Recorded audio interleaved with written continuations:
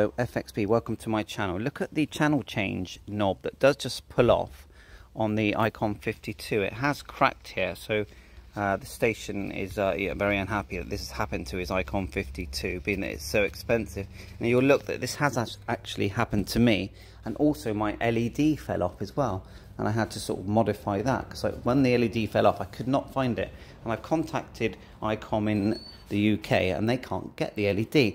I'm now going to message them about the cracked button. You'll see that I repaired my cracked button as well. What do you think? Let me know. ICOM 52. Watch the rest of the video. So if you look at mine, what I did was, and it's, you know, it's not brilliant, but mine cracked in the same way. See that? So I just left it overnight with super glue. You need to not lose that sort of little metal spring that you can see there, the sort of D-shaped spring. And then what I do, I just slipped it on. It literally just slides on, but I'm sure ICOM would probably sell it. There you are, it just slips on there.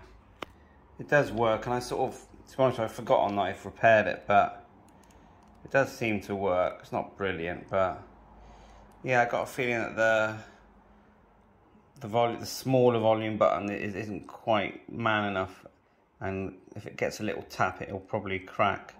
So it's worth contacting ICOM to find out what they cost. Thanks for watching my video. Please remember to like and subscribe. All the best.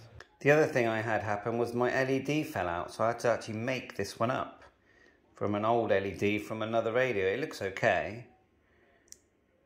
Good red and green as it should. But yeah.